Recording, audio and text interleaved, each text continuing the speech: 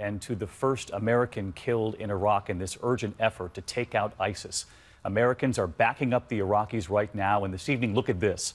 A missile taking aim at a car driven by an ISIS suicide bomber. That car destroyed just one of several missiles, and you're about to see them all.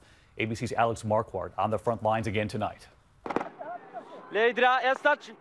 An ISIS suicide bomber speeding towards advancing forces today. Rocket finally taking it out. Then that second car bomb, the U.S.-backed Kurdish forces making the direct hit. Suicide bombers have been the go-to tactic of ISIS, dozens deployed. And tonight, possibly a new weapon. Drones, some armed with explosives. Kurdish forces spraying the sky and bringing one of them down.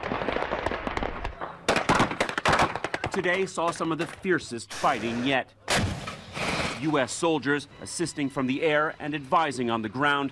Tonight mourning one of their own, that American service member killed by an IED. The commander of the U.S.-led coalition telling the BBC ISIS will likely use human shields. They are a very resilient and challenging foe. They're very adaptable, very creative, cunning. We've seen all kinds of examples of that.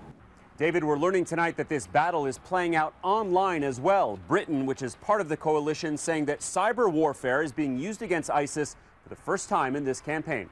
David? Our thanks to Alex Marquardt.